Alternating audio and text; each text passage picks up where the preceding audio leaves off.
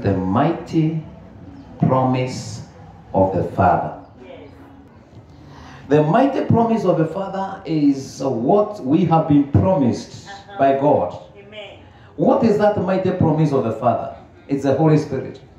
Holy Spirit is the mighty promise of the Father. We have received a mighty promise from our God. Amen. Praise the name of Jesus. Acts chapter 1 verses 4. The Bible says, and being assembled together with them, commanded them that they should not depart from Jerusalem, but wait for the promise of the Father, which, said he, ye have heard of me. This is Jesus speaking. He says to his disciples one day in Luke chapter 24, he said to them, tarry ye in Jerusalem until you are endued with power from on high. Praise Jesus. Amen. Now Jesus is saying that when they were assembled together, he commanded them not to depart from. This is Luke quoting the ones of Jesus Christ in Luke chapter 24. And he says one day they were gathered and Jesus said to them, wait in Jerusalem. What happened? Jesus was arrested. Jesus was crucified. Jesus was died. Of course, he was brought to the tomb. And when he was in the tomb, he stayed there for 3 days. And 3 days after, he resurrected with glory. And after that resurrection of Jesus, the Bible says for 40 days, he appeared. He appeared.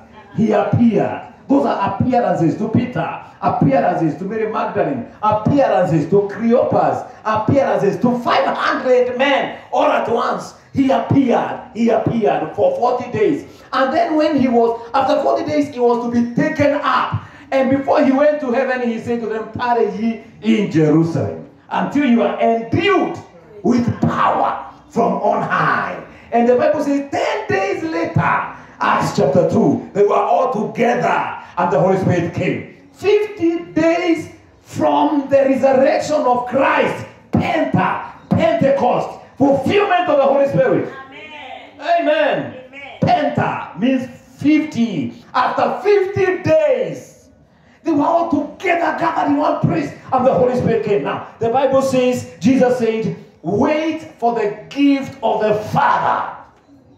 The mighty promise of the Father, which he promised you. Where is this promise of the Father? The promise of the Father is in Joel chapter 2 verses 28. That is the gift of the Father. In Joel chapter 2 verses 28, this is now Joel prophesying. This is now a prophecy which became the promise of the Father, the gift of the Father. Nakumbuka Yesu akisema, if you wicked fathers know how to give good gifts to your children, to your sons, to your daughters, how much more will the Father in heaven give you the Holy Spirit? How much more?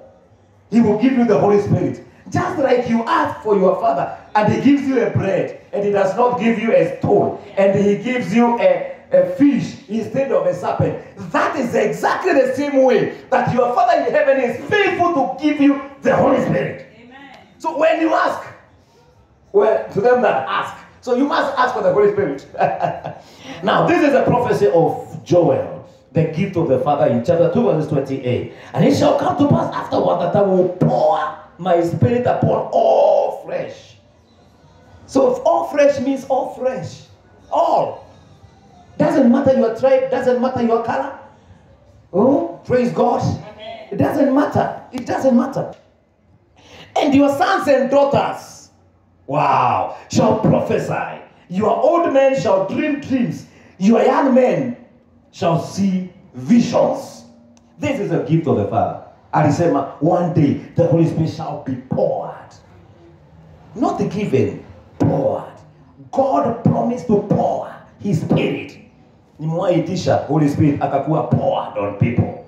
When the Holy Spirit is poured on people, kama maji mingi. Have you seen the way maji inamwagikanga from a waterfall? The 14 falls. The 14 falls in Thika. The way they pour water down there.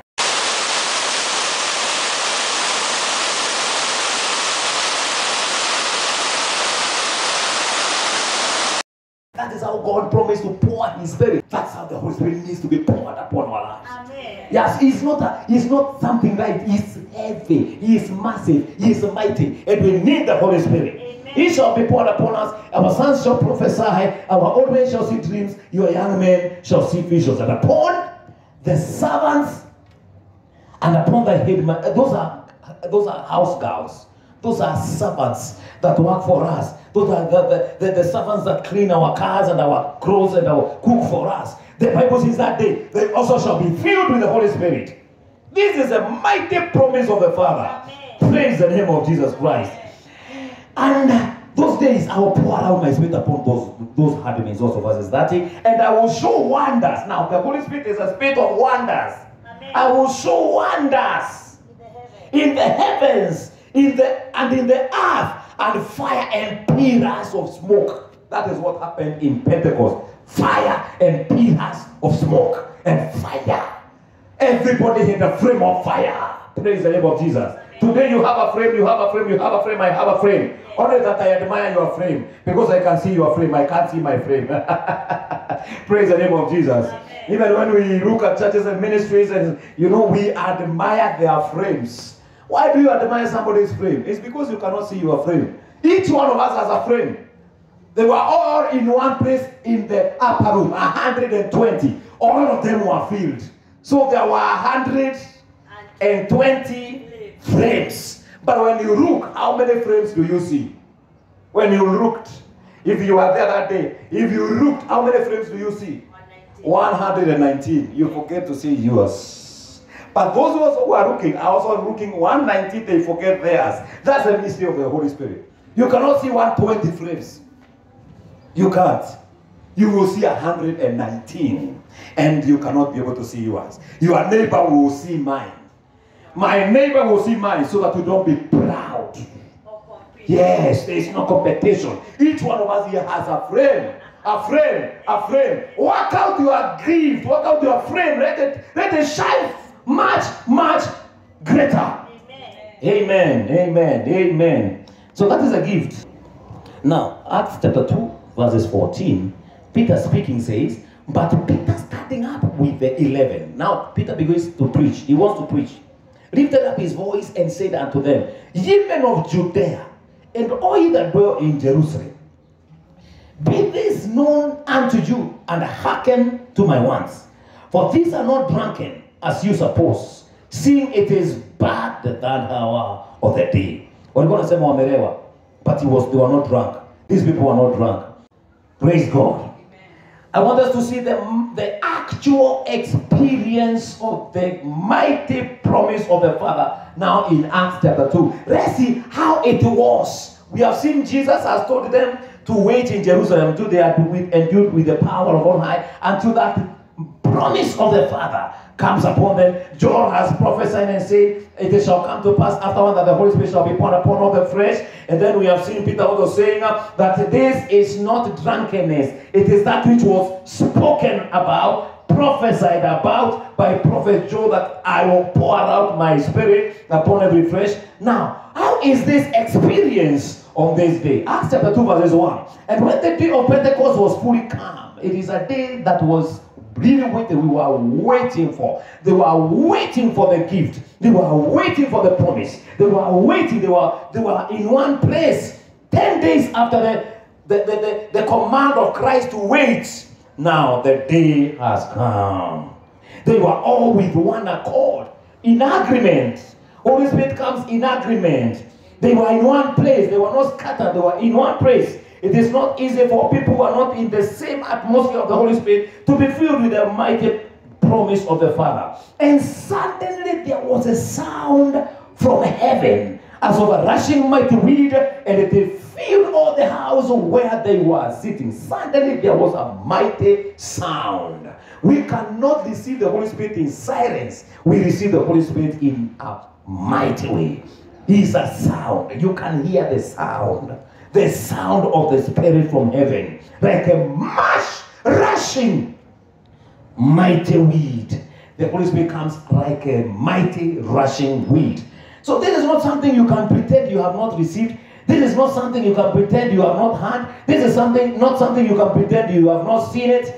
This is something evident. This is something visible. This is something you can touch. It's something you can hear. It's a sound. It's a wind that blows, and it filled the house where they were sitting. The power of God, the promise of the Father, filled the house where they were sitting. And there appeared upon them cloven tongues like of tongues of fire, and it sat upon each of them. Praise the name of Jesus. Amen. That is the fire that we need. The fire to overcome inner giants and the outer giants is the fire of the Holy Spirit. Amen. The fire came upon them. Praise the name of Jesus. And it sat upon each one of them. Each one of them received a fire that day. A fire, a cloven, a tongue. Each one of us shall receive. This is my actual experience that day. Praise the name of Jesus. Amen. And they were all filled with the Holy Spirit. They were all filled with the Holy Spirit and began to speak with other tongues. Amen. As the Spirit gave them utterance. And we are going to see that this is going to be the routine. This is the way things will be done. This is the way things shall happen from now henceforth. When you are filled with the Holy Spirit, you will begin to speak. This is a procedure. Praise God. Amen. First of all, you get born again, you are saved. When you get born again, you are filled with the Holy Spirit. You cannot be filled with the Holy Spirit if you are not born again. If you are born again, you will be filled with the Holy Spirit, because those who are in the upper room, those are the ones that have believed in Jesus Christ as Lord and Savior. There are 120. Peter is among them. Magdalene, all the apostles are there, except this one called Judas, who had committed suicide. Praise God. So when you are saved, now the Holy Spirit comes upon you. You ask for God to give you the promise, the mighty promise of the Father. When He comes upon you, you begin to speak. It is not possible. Yes. It is not possible for you to be quiet when the Holy Spirit comes upon you. It's not possible. Those people in church who are very, very quiet because they don't have the Holy Spirit. This is not spirituality. People think that quietness is spirituality. It is not true. In fact, even when we are doing prayers and deliverance, we are more disturbed by silent demons. Silent demons are the worst, even when we are doing deliverance. But those that are aggressive and shouting and screaming and doing manifestations, that one tells us something is happening. There is an activity going on. But the one that falls down and is quiet there is a silent demon, and is a very dangerous one.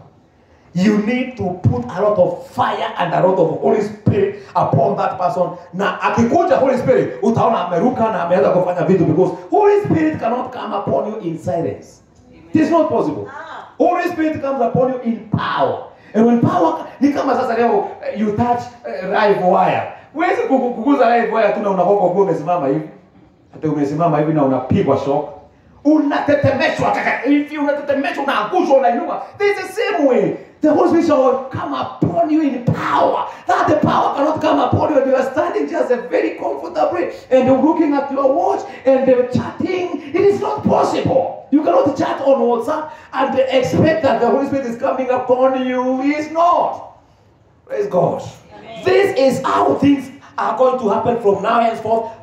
The way you see here, the whole of the book of Acts, it shall be like that. Itafuatananga hivyo. He laid his hands upon them, they received the Holy Spirit, they spoke in tongues. I was speaking to one lady in Australia, and she told me, I have never received. I am an old woman now, over 60 years. And since I was born, I have never spoken in tongues. Wow. I told her I was speaking tongues now. I opened the video. When it comes to that, I want to see you.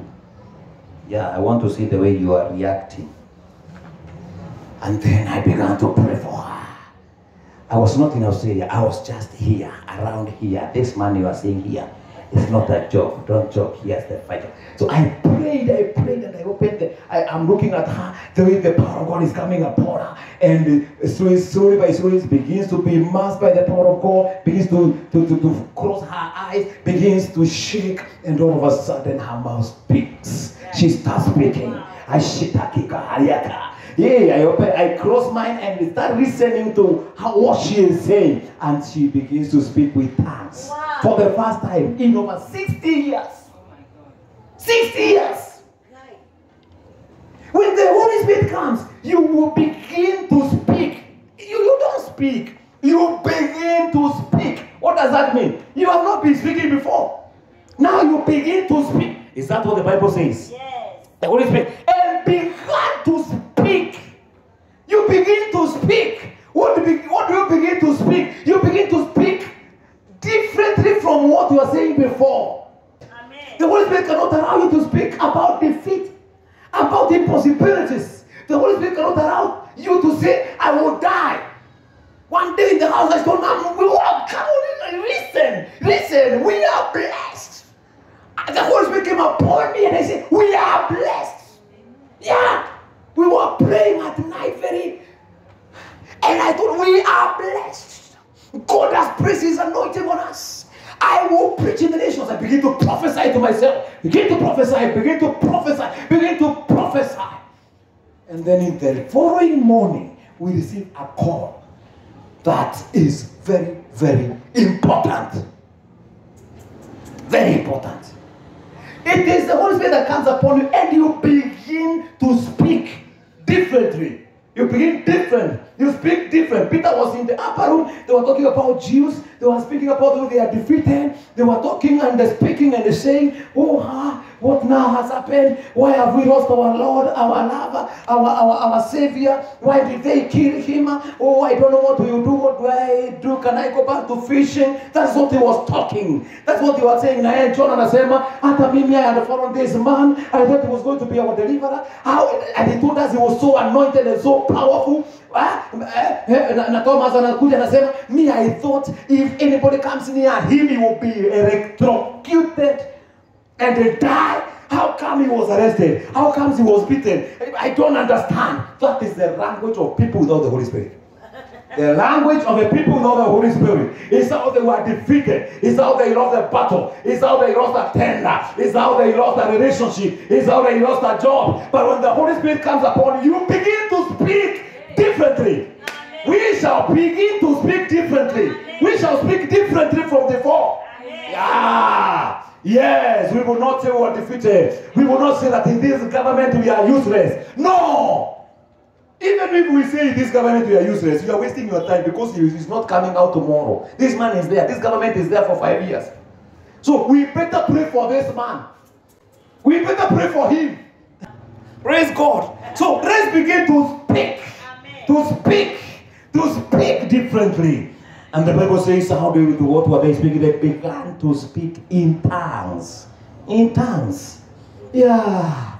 This is the greatest weapon of the believers. Children of God are the greatest weapon of speaking in tongues. When we speak in tongues, the devil does not understand what we are saying. We talk. We speak in a language that goes direct to the throne of grace. Amen. He is able to understand your vernacular. He is able to understand your English and your Portuguese and your tribe and Spanish and all of that. But he does not understand the language of the Spirit. The devil does not understand the language of the Spirit. Yeah. Praise God. Amen. So if you are not filled with the Holy Spirit, you are minus one weapon. You may have the weapon, the Bible, you may have the weapon, fellowship, you may have the weapon of the name of Jesus, but you are minus the greatest, the mighty promise of the Father. You are minus. And something is wrong. We need to ask God to fill us with the Spirit. And there were dwelling in Jerusalem Jews, devout men, out of every nation under heaven. There were people there in Jerusalem. These are not the only people here. These actually are one wako hapa huyu. Lakini Biblia inasema there were other people that dwelt in Jerusalem in verses 5. Devout men, those are good men of God, out of every nation under heaven. Now verse 6. Now when this was noised abroad, the multitude came together and were confounded, because that every man had them speak in his own language. This is now tongues, speaking in tongues. Yeah, this is tongues. We have the tongues of God and the tongues of angels and the tongues of men. Now here they are speaking in tongues of men. Tongues of men. Tongues of men means there were people here like maybe there were people who could hear Peter speaking in Portuguese. As he was speaking, the tongues were rikotakina, and it was tongues of Portuguese. And we will see how many people are there. Or we want us to read, yes, so that we can know who are there. Praise God. Amen. These are called tongues of men that they are speaking now. Where am I? Verses what? Every man heard them speak in his own language. Verse 7. And they were all amazed and marveled, saying one to another, behold, are not these people which speak Galileans? Are these not men from Galilee? That is Acts chapter 2 verse 7. Acts chapter 2 verse 7. And they were amazed and marveled, saying one to another, behold, are not all these which speak Galileans? How hear we are every man in our own tongue, wherein we were born? How come we are hearing ourselves where we were born? It's now like those people are from Central, and then the Holy Spirit comes upon them and they begin to speak in Luo. And those who are from Western begin to speak in Kimeru. And those who are in Meru begin to speak Kikamba. And those who are in Kikamba, they begin to speak in Kikuyu, ile tipi ya Nyandarua. How come we are hearing ourselves from this? Are these not men of Galilee? Are these not Galileans? How come we are hearing ourselves in them? Those are called tongues of men. Praise God. But you are not taught, that's not your mother tongue. It is a tongue that has come upon you so that you can communicate to the people that are listening to you right now. What do you think they were saying? Praise God. Amen. What do you think Peter was saying to the men who are not there? He was speaking maybe in Spanish or in Portuguese or in German. And he was telling Germans, your time of deliverance has come. That is, I believe that is what Peter was saying in their language, so that they can hear Peter speaking to them direct. I think Mary Magdalene was speaking in Asian, the full Tamil Nadu language, and was there speaking to them and saying, and telling them, oh, you men from India, come to Christ. He is here today. She must have been calling them to Christ through tongues. Wonders of God. That's exactly what I'm saying. He was speaking wonders of God. He is a mighty God. He is great. He is resurrected. That is what they were saying. And then, why am I hearing my language, my mother tongue in them, and they are not from our language? This is the wonders of the tongues. Amen. Praise the name of Jesus. Amen. And so they were ministering to them. 120 of them must have been speaking 120 languages that were penetrating. And remember this day, what was happening this day? There was the feast of a Pentecost. So there were millions and millions and millions of people from everywhere, all over the world. They were meeting in Jerusalem for the feast of Pentecost, the feast of harvests. Praise God. Amen. So many of them were there. Look at verses 8. And how hear we every man in our own language? Look at this. Parthians, Medes, Elamites, and the dwellers of Mesopotamia, in Judea, in Cappadocia, in Pontus. Those are the languages they were speaking. They were speaking in those languages. And Asia. You will see yourself somewhere there. And Phrygia, and Pamphylia, in Egypt. Are you not there in Egypt, in Africa? Yeah. And in the parts of Libya. Or you think this is Libya in Israel? This is Libya. So there were people from Africa that were in Jerusalem that day for Pentecost. From Egypt and from Libya. About Cyrene and strangers of Rome, Jews and proselytes. How come? So Africans were well represented that day, on the day of Pentecost. Yeah, Libyans were there, Egyptians were there, Kenyans were there. Ni vile Kenya hajaandikwa lakini itaandikwa mahali pengine the land below Kush. It must have been there. Because Kenya means the hub of God. Kenya. Yeah, the hub of Yahweh. The house of Yahweh. So the house of Yahweh must have been represented that day in the Pentecost. Praise God. They were amazed in verses 12. verses 10, Greeks and Arabians, we do hear them speak in our tongues the wonderful works of God. We are hearing them speaking. So when the Holy Spirit comes upon you, you cannot say, I have a generational curse. Oh, I am cursed. I think I am dying next month. No, that is not the wonders of God. Wonders of God is I will make it. Amen. I will preach. Amen.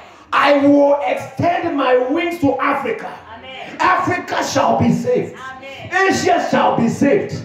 God is great. He loves you all. Amen. This week I was preaching to a Muslim. I was telling him, God loves you. And God loves you, because he was telling me about how the wife has run away. And I took him out of the wife and they brought him to Jesus. Those are the good news. The good news are Jesus. And I'm believing one of these days he's coming to Christ. Amen. Because there is a trace I left him. I preached to him Jesus and spoke the wonderful works of God. I told him, do you know that Jesus loves you? Not God, not God, unajua God. I told him, Jesus Christ loves you. Huh? Okay. We must speak the wonderful works of God. Amen. What are the works of God? God has done it. If we were not like this, he has done it. We were not like this, he has done it. I did not have a wife, he gave me a wife. I did not have this, he gave me. I did not have this, he gave me. I did not have this, he gave me. These are the wonderful works of Christ. God has done us so well. He has done me well. I cannot afford to complain. Those are the works they were speaking about, and they were amazed, verses 12, and were in doubt, saying one to another, what meaneth this? This is a wonder. What does this mean? How come we are hearing ourselves in them? Praise God. It's like now when you go to preach in Congo and you begin to speak their language. You don't need English, and now you begin to speak their language and they are translating. You don't even need the translator. You begin to speak in their language. They will be shocked and they will see the mighty works of God. And they ask, were you born here? No, I was not born in here. Praise God. Mzungu anaingia kanisani anaanza kukusikia kile unasema. Unaanza kuongea lugha ya kwake Cappadocia. Unaona hiyo Cappadocia iko hapo? Pamphylia, Phrygia, Pontus. Yeah. Mesopotamia, Medes, Parthians. These are the languages we need to speak. The languages of the Spirit. Amen. Praise the name of Jesus. Amen. After smoking them said, these men are full of wine. So, full of wine was a mockery. It was not a part of what was promised. So they mocked them, saying, you are drunk. Today they don't say we are drunk, they say, you are mad. You are mad.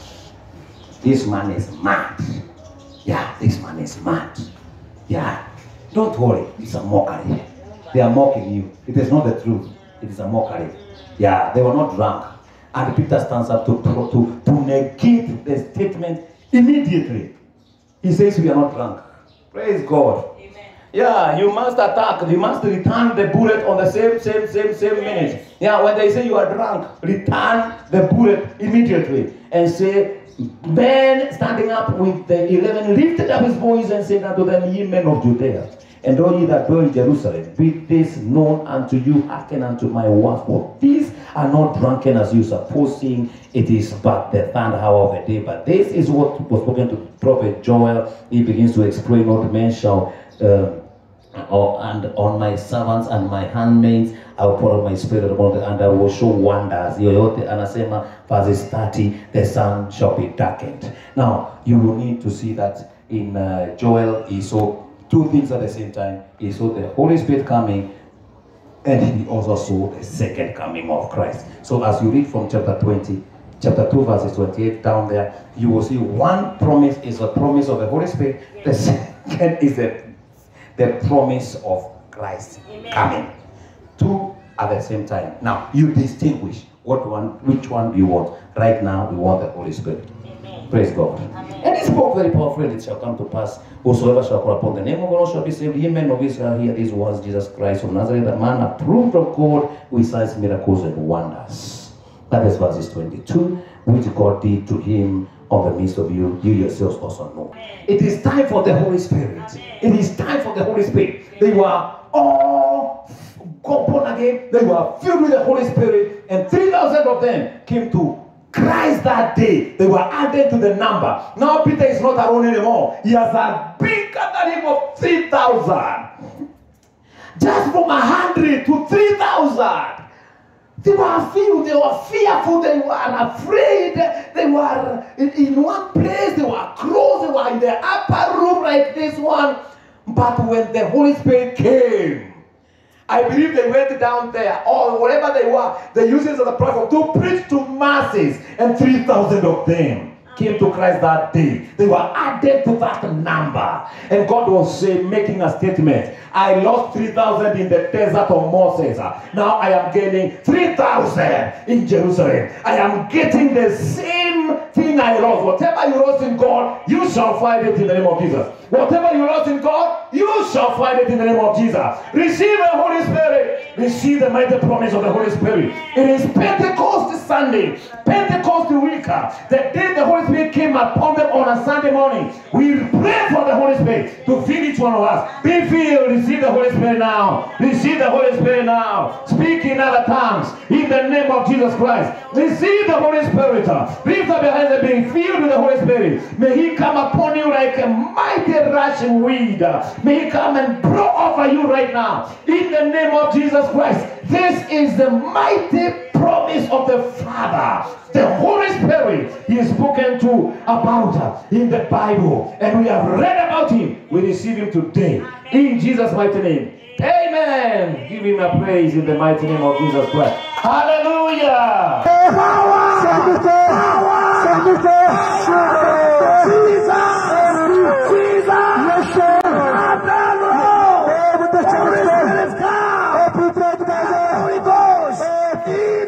Jesus.